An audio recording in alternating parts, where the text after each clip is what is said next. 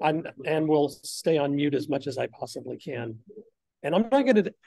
I think maybe someone else could display the notes instead of me, just for bandwidth's sake.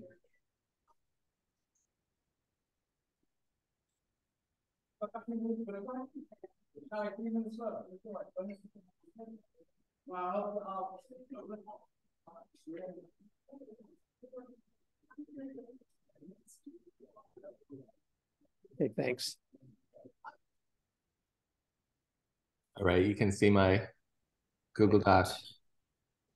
Yeah, thanks. So, like I said, I'm at SIGCOMM in a public space, and so I'm going to try to say very little here. So the first item on the agenda is Jenkins status. This is for DAF. There's a bunch of Aether on-ramp jobs that have not been running, and we just wanted to hear how that's going.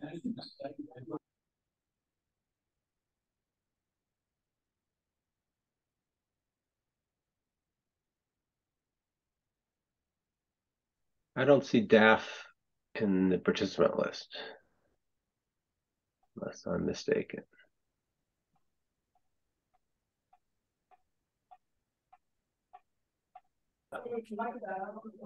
Yeah. This is proving untenable at the moment for me.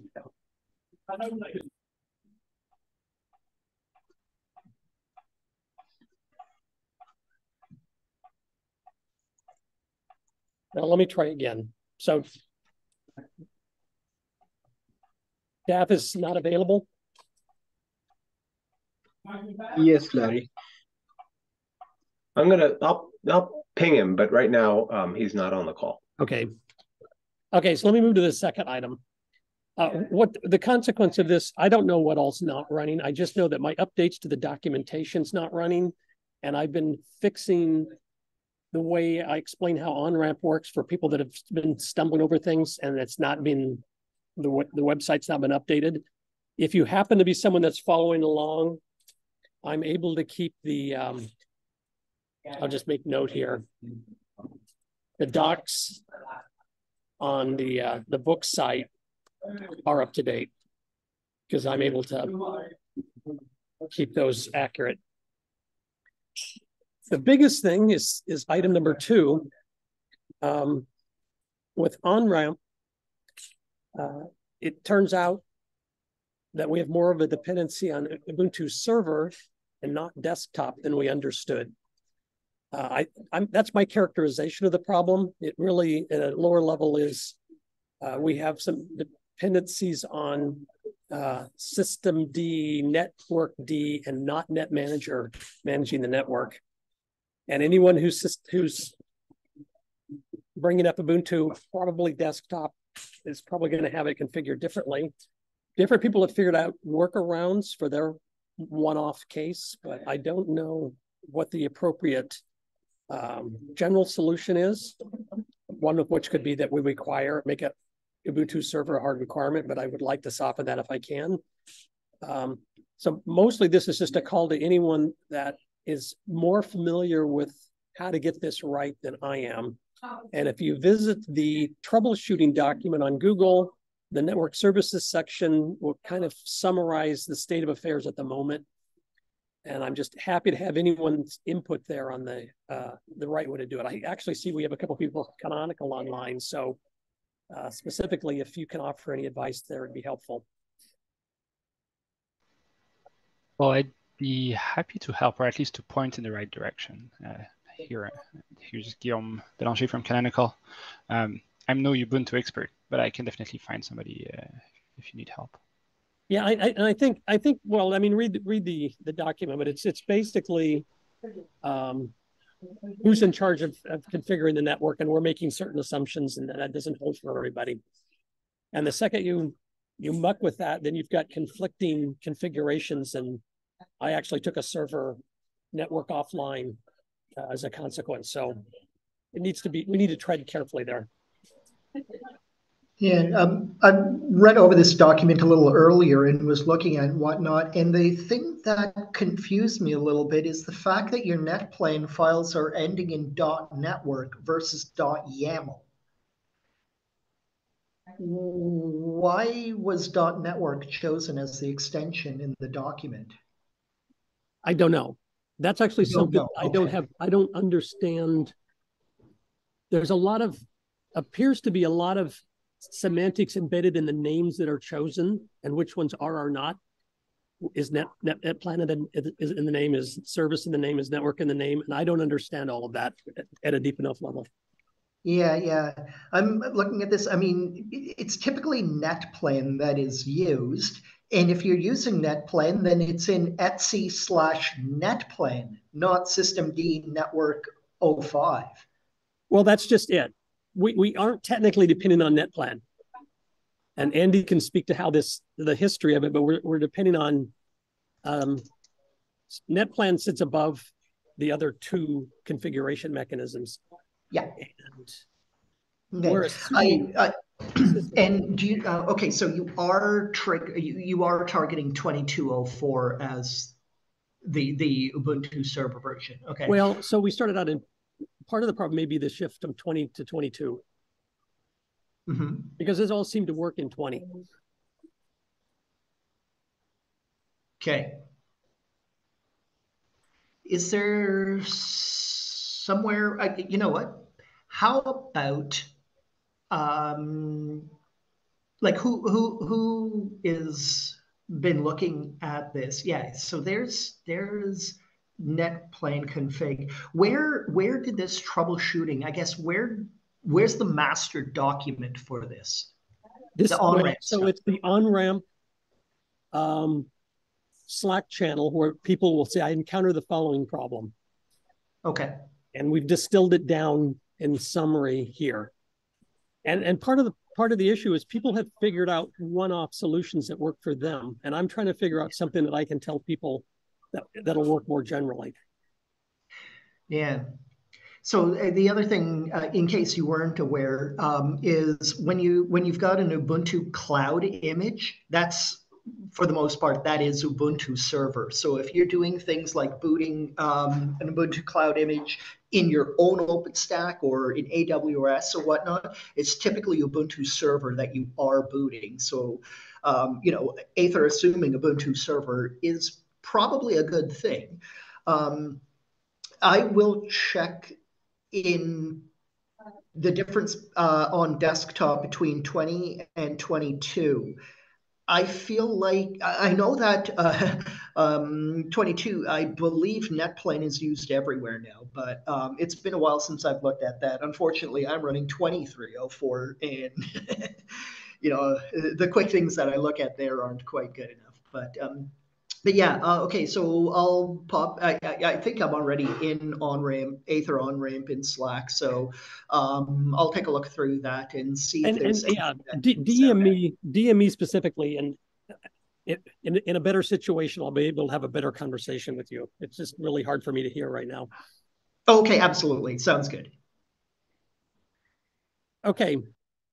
So SD core, and let's see I don't have my list of who's on right now, but is AJ on?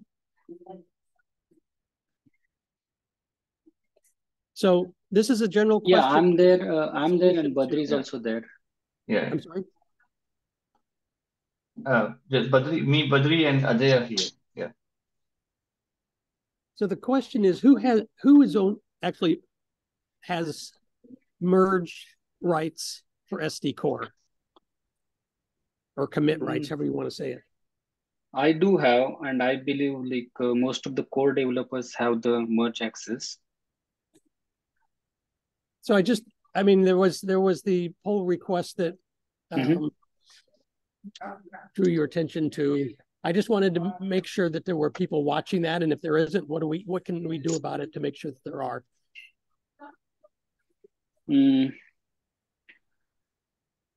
True. I mean, yeah. I mean, I couldn't pay attention, but yeah. I mean, if somebody can tag me, I will definitely look at it. And I did review all the peers' Larry. After you tagged me in one of the message, I did review all the peers. Yeah. Yeah, and I do appreciate that. I'm sort of longer term.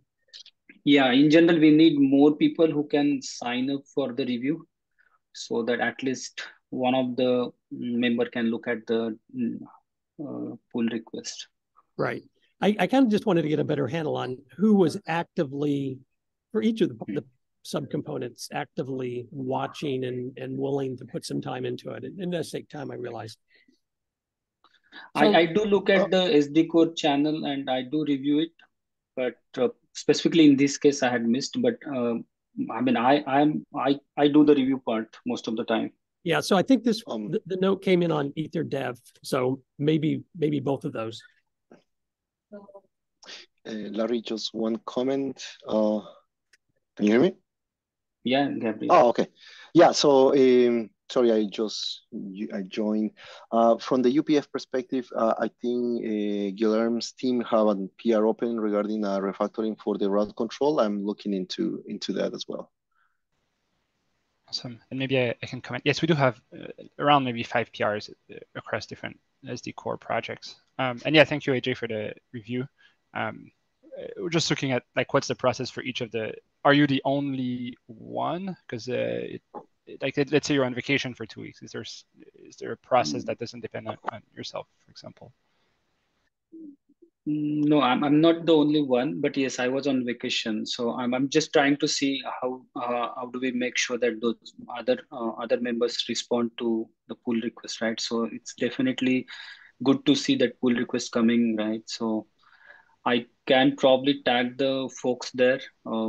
That's what I can do, but so in general, like Larry, we need a bigger pool, right? So how do we motivate folks to review the pull request voluntarily, right? Not to wait for anybody tagging them on the Slack. Well, I mean, that's a great question. I don't know how we motivate people if people's job responsibilities have shifted, but we need to replace those people with other people perhaps at some point. This is not something we're going to resolve now. I wanted to raise it because it's a general one that we have not paid enough attention to. We honestly haven't gotten a lot of pull requests until recent.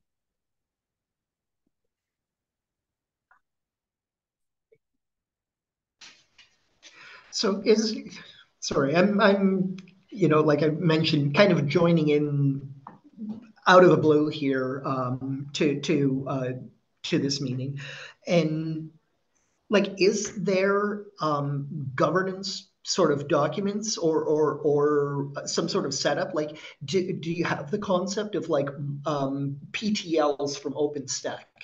Does the community have that equivalent? So yes and no. I mean, the project is in a bit of transition because of people moving from ONF to Intel and restarting the project. There is governance in place. There is Jenkins where you can there's Jira where you can put jobs or tickets. Yeah. So I mean, most of that machinery is there. It's just the people associated with them right now are a bit of transition. Yeah. Well, the other thing that I've noticed though is things like the links at the top of this document for ONF Infra Jira and Aether Jira. Either I need to do something special with my account or those links are broken. And is DAF there? So I think it needs your account. Sorry? I believe it needs your account. You need to have an account. I have an account. I did sign up for an account, but what the heck here? Well, now where did my account go? I'm sorry, I'm just trying to sign into one of these. But that was something, like, so I've created my ONF account, but do you have to create accounts in each Jira instance? No, it should be single sign-on. Sorry? No. It's single sign-on. You should not have to create an account for each one. Okay. Yeah, and then there's like the little top drop down where we've got the Garrett cord, Onos Garrett, all those different things, but half of the links don't really seem to be working. So I'm not entirely sure what I'm looking at or if things are recent or not. Yeah, and we're missing a guy that can answer those authoritatively.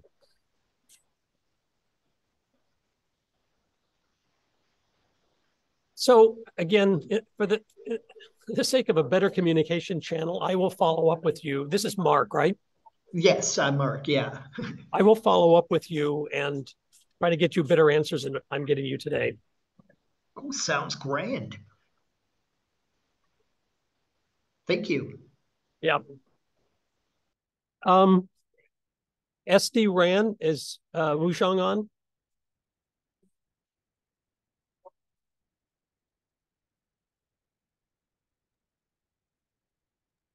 No, he doesn't look like he's on. I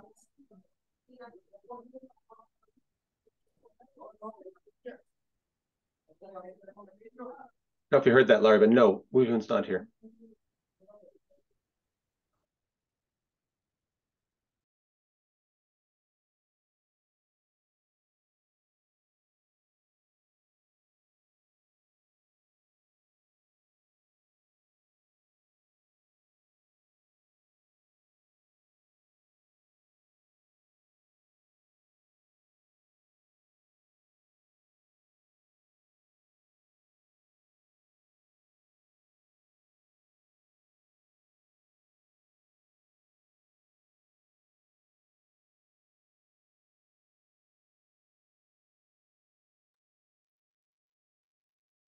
Are you still there, Larry?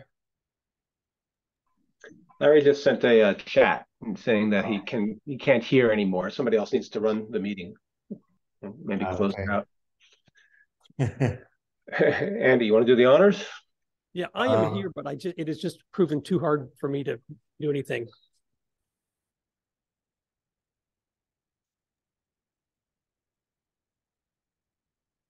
We don't have much left in the agenda here. So I think Wujun's not here. I'm not sure then we have somebody representing SD-RAN. I'm looking through the list. I don't think so. And then the last agenda item on here is around the Techinar. I don't know if Larry added this, or maybe Denise added this, but there's a plan. So if people hadn't seen, there was a blog post on OnRamp, and then a follow up to that with a Techinar that Larry is planning to host, and Denise is helping to organize. And some links in here to register. Anybody else want to say anything about the Techinar blog post?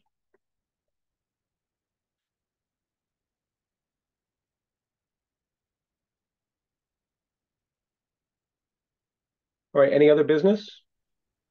Tavon, not about the techno and not about the business. This is Pritham from GS Lab. Hey, Pritham. Yeah. Yeah. So I just want to confirm one thing that to run data, we need to create one more virtual interface. That's ENV, which is mentioned in SD core YAML file in both the 4G and 5G, 4G and 5G. So, but there is no documentation for that. Means how to create that. Means internally or externally we know the steps, but that means those steps are not documented anywhere. So Pritham, I didn't understand what interface you're saying. Can you probably ENB is ENB to run AIB means to run the data over the AIB. Okay, is it about 4G or 5G? Both. I don't think it's true for both, because 4G has a complete different simulator where we don't need to create any interfaces. And 5G, I doubt which interface you are referring to. If you can give me precise example, like in this case, or maybe if you can point me to what exactly. I will mail or text all the details. Yeah, Yeah, Yes. that Yeah, would that's help. better. Yeah, Yeah. thank you. And it will be grateful for both of us. Yes. Yeah, thank you. Yeah. Thanks, Ajay.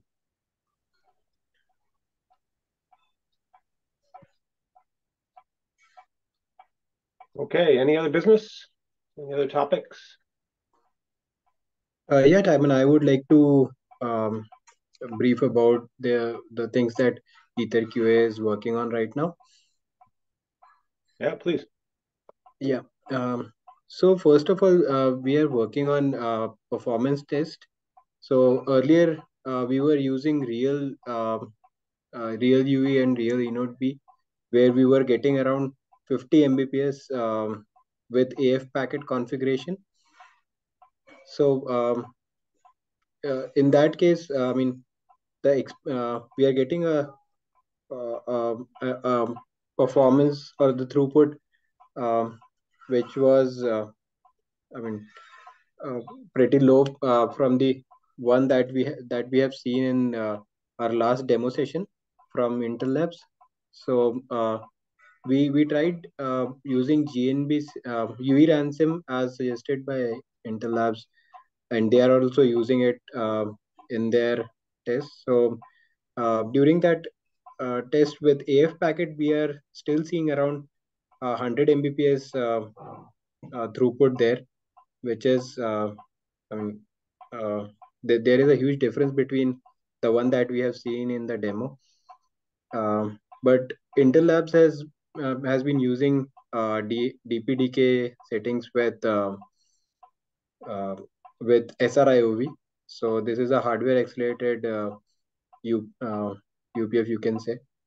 So probably I think I mean we would need some more inputs on that if anyone can share. We are in touch with Suresh from Intel Labs, and I mean to clarify our doubts or if we get some help from him. So he has been very helpful for us on clearing our some of the doubts. We'll keep on touch with him to check some more. I mean, to clarify or to see if we can do something more on the AF packet side. Yeah, I think we should get far more than this, at least based on our testing. Right. And at this point, since we were running into another kind of an demo, so that setup is not available for me right now to test. I will check again with the pair packet mode. Whatever I have shown in the last demo, it was DPTK mode. Yeah. So we can compare directly with that one. But even with the air packet mode, we are getting far better throughput. So let me check and we will sync offline, and we will take a look at your configuration, like the whatever the optimized configuration we have did, like the slicing configurations and other couple of things. And we will take a look at that, then we will go from there. Yeah, Samrika, one question actually for you. That did we means did all this configuration on your on-premises setup, or it's on cloud like that? On premise. Okay. Because we tried all these things on AWS, so Yeah. that's also No. matters. No, in our case, we have here in the lab, we have several servers, and that's basically what we have. Yeah, Just test. that's what I asked the question, because we did all these things on the AWS. So okay, yeah, Yeah, thanks. Suresh, correct me if I'm wrong. If at some point I think we saw around like 200 or 300 megabits per second but I don't remember it was you ransom or Yeah, it was with UE ransom in iPerf, and I think more than around 400 Mbps in that range I got. But let's first test back again, and because we moved to DPDK mode after that, so and let's try and come back with that one. Yeah, but it's more than 100 megabits per second. At least with Yeah, UE for ransom is sure. more than that. Yeah. Exactly. Yeah.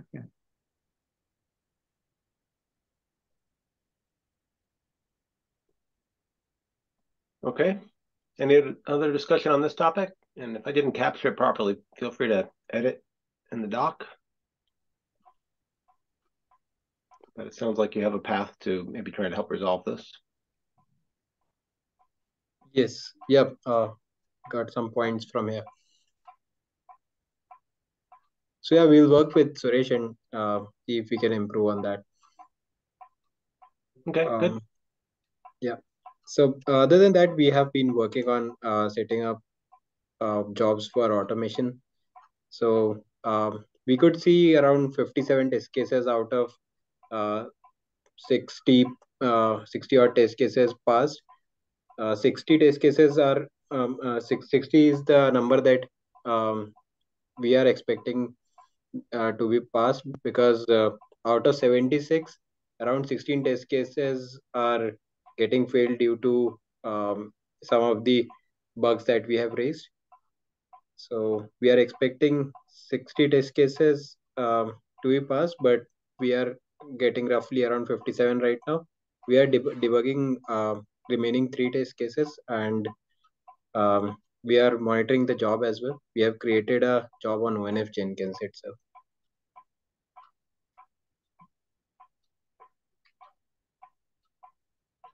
So the bugs that you are finding, they're getting reported. Is anybody picking those up? Are we seeing any progress in getting things closed?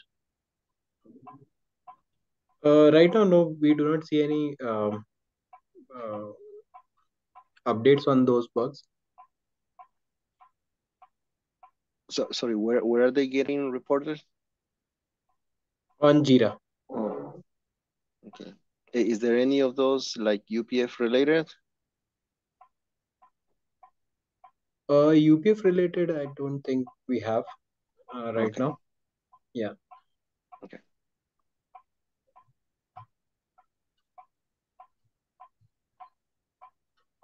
So this might be a topic, and this is a difficult call. Larry's in an odd situation and traveling and whatnot, but maybe we push this to next week. But yeah, I mean, I think that if the community is not organically picking these up, we should be taking a look at them and at least assessing where we are and see if we could find or encourage some people to take ownership of these components. And I'm open to other ideas. Anybody else want to say anything about it or suggest anything?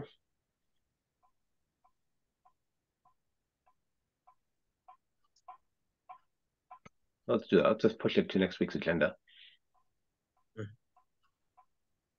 Okay. Anything else? Anything else QA side? Yeah. One last thing that I would like to mention, though Sean has dropped, but we have raised one of the bugs for on the behalf of Kajit. So Ono's consensus store is keeps crashing when GKE node gets upgrade. So that is something which was shared by GS Labs Kajit team, and we have raised this bug, and the bug ID is Aether 3680. I'll put it in the chat.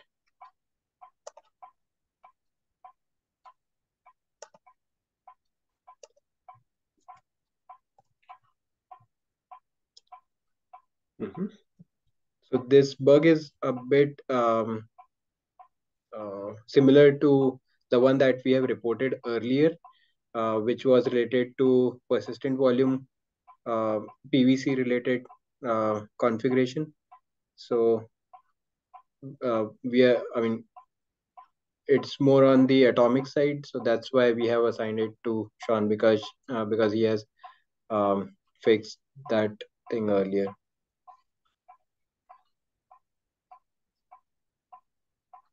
And I don't know if Sean is on the call today. I don't see him. Yeah, he sent a message that he dropped. Yeah. Well, it sounds like we need to do a triage of the bugs, kind of understand them and do an assessment, and do it when we have, and maybe, is there any prep work we could do for next week? We're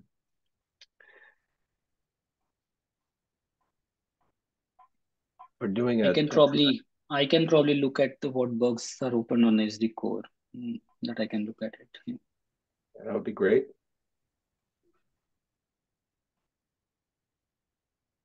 And then you tagged Sean for this 6380 already?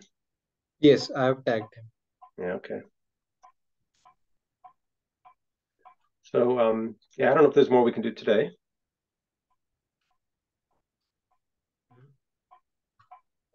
All right, any other topics? Any other?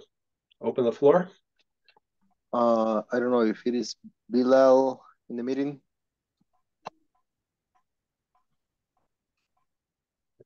You do not see Bilal. Yeah, no, based on the kind of first item from last week, we met with Bilal. I met with Bilal and we work on the deployment of the multiple UPFs and the multiple slices. He has all the instructions to actually do that and can enable that capability on the on-ramp. Now, what is the status from there? That's what I don't know at the moment. But yeah, I think Bilal is traveling with Larry, if I recall correctly. Oh, okay. So it's just one of those weeks. It's a hard week for us. Okay.